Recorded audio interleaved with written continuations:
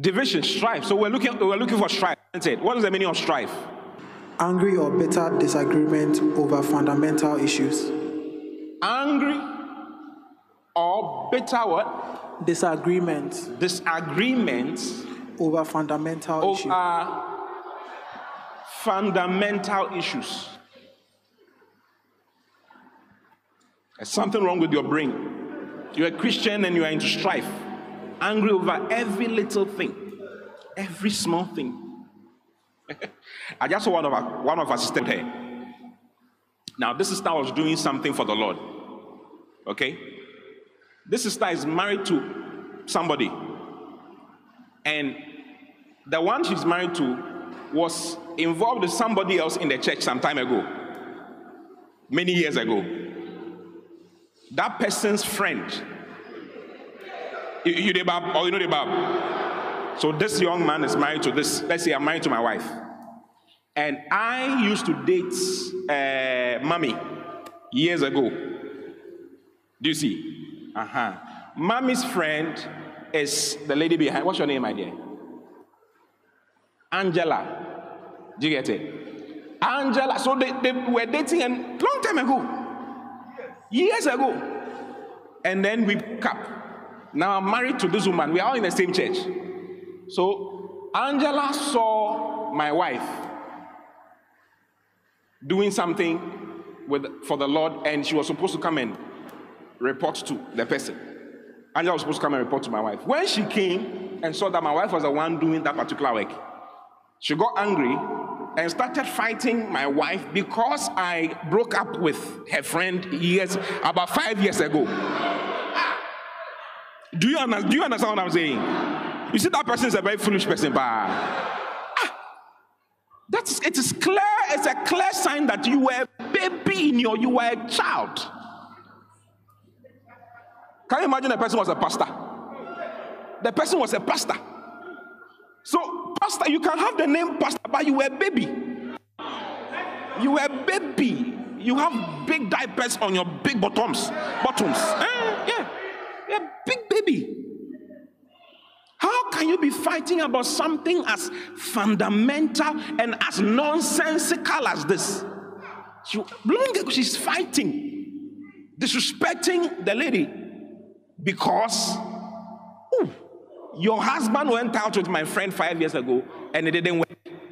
So I have now come after 5 years to come and fight for my friend. Babies.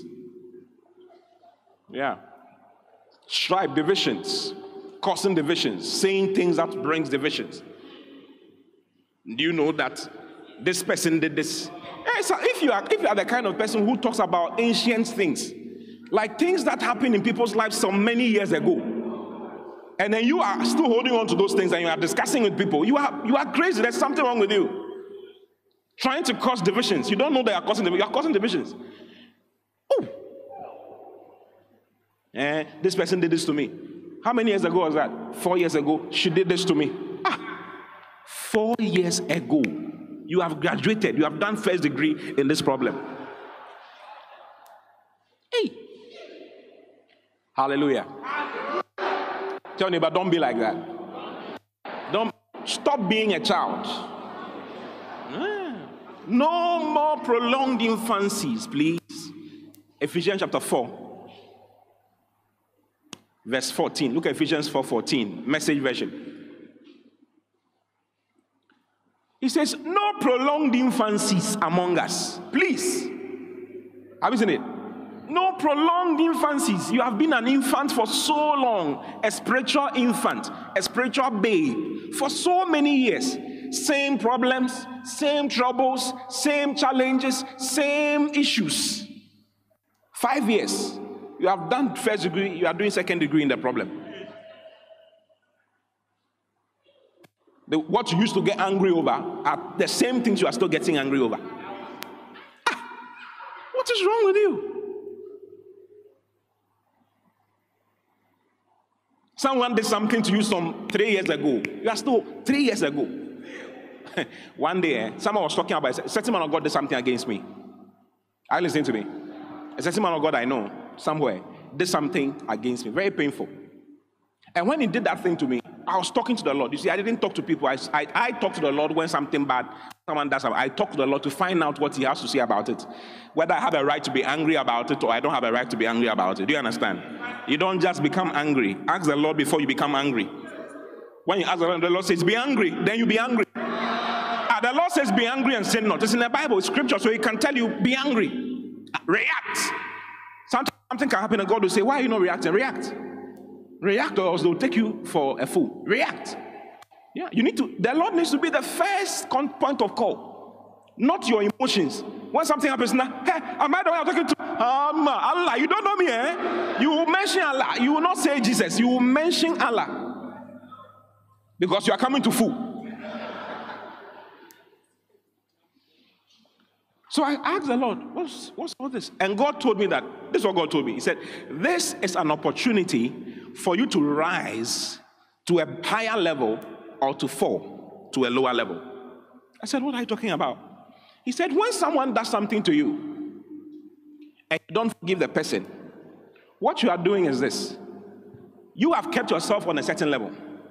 The person can ask for forgiveness from me in his closet without you being there.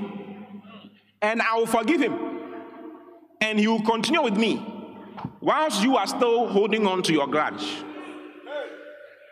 So you will not be promoted. But he will be promoted, even though he's the one who did that to you. He will apologize to me in his closet. You don't know anybody's personal life with the Lord. Maybe what you are holding on to, the person has asked for forgiveness from the Lord, but not from you. And it's fine with Jesus Christ. And you are not fine. Do you understand? Yeah. When someone tells you something about somebody, it's an opportunity for you to go higher or to go lower. How you handle information makes all the difference. Hey, what do you think about what I'm saying?